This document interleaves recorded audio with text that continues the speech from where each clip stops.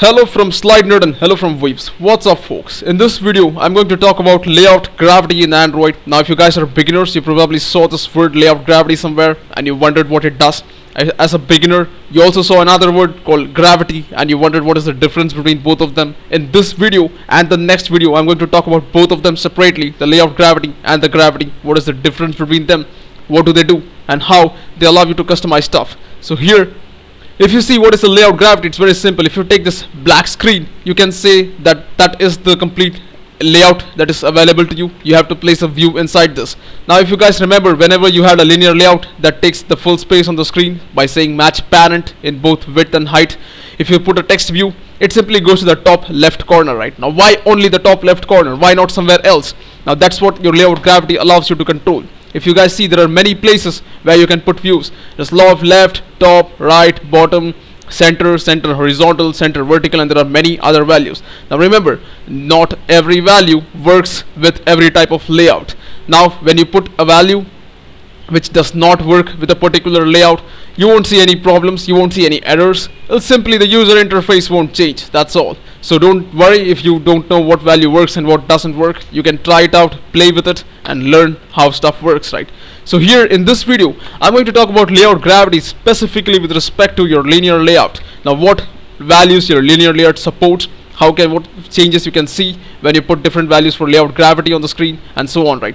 As I mentioned again, a layout gravity simply controls where a view should appear inside its parent. Now remember, if the view and the parent are both of the same size, you're not going to see any effect of layout gravity, alright?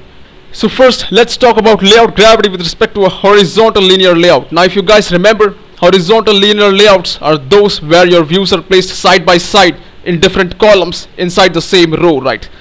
So if you see something over here, let me actually show you what are the different places where you can put your views. Now this yellow, green and blue boxes actually represent some views. Now they can be anything: buttons, text views, edit text, anything. I've just kept some general boxes over here so that you guys can see some views. Now how and what are the different ways they can move? If you guys see, the yellow control can be placed all the way from the top to the bottom, and the green control, the blue control can also be placed anywhere from the top to the bottom without changing the columns. Remember, in a horizontal linear layout, things are arranged in columns. Layout gravity values do not change columns, alright? That's very important.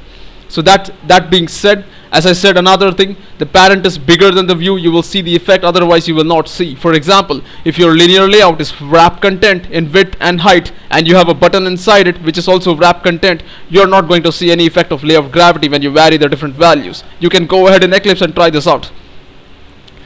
So when you have the first yellow control, layout gravity equals to top is actually going to place it right in the default location. Now this can be top or it can be left, whatever, doesn't matter, right?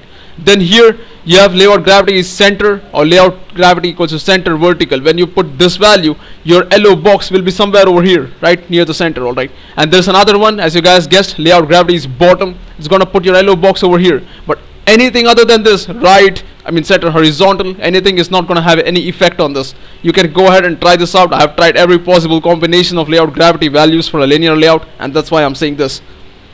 So now let me actually show you guys an example of what happens when the image view has been given different values of layout gravity. For example, here I've said layout gravity is bottom. This is my image view. This is going straight to the bottom, right? Then if I say layout gravity is center, it comes in the center. Now remember, even though I've said center, it should actually come over here, right? That is what your expectation is. But as I said, layout gravity does not allow the image to change columns, so it remains stuck in the center vertical zone, right? If you say center vertical, that's the same thing you're gonna see. But now if you say center horizontal, then what is gonna happen is it's gonna stay and come back to the default location. Now as I said, center horizontal for a horizontal linear layout is not supported. It doesn't work. So when you put a value like that, simple, Android doesn't give you any errors. It just places the view back in the default location, right? Remember, for horizontal linear layout, layout gravity values do not change columns. Now let's actually talk about what happens in a vertical linear layout. So taking up our second case where I was talking about the linear layout with a vertical orientation, if you guys remember, there is one control in a row. Now in this case, everything is placed in a separate row, right? So if you see where the user interface elements can move, they can simply move along their same row. They cannot change rows over here. As you guys probably guessed, in horizontal linear layout, they don't change columns with the values of layout gravity. Here, they don't change rows, right? So what can be the different possible combinations? Well, pretty simple. When you say layout gravity is right, you're gonna have this yellow box over here. When you say layout gravity is center or center horizontal, it's going to be straight in the middle of the row, alright? And then when you say layout gravity is left, it's going to be at the default location where you guys saw it. So let me actually show you some real examples of how this thing looks on your screen, alright?